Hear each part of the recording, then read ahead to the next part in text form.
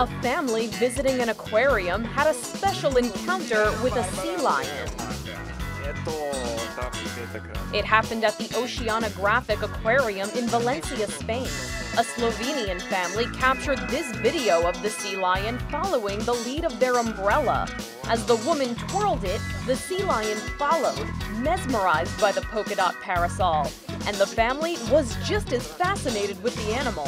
Wow. They say they played with the sea lion for about 15 minutes because the kids didn't want to leave, and the animal seemed more than happy to entertain them, giving this family a priceless experience.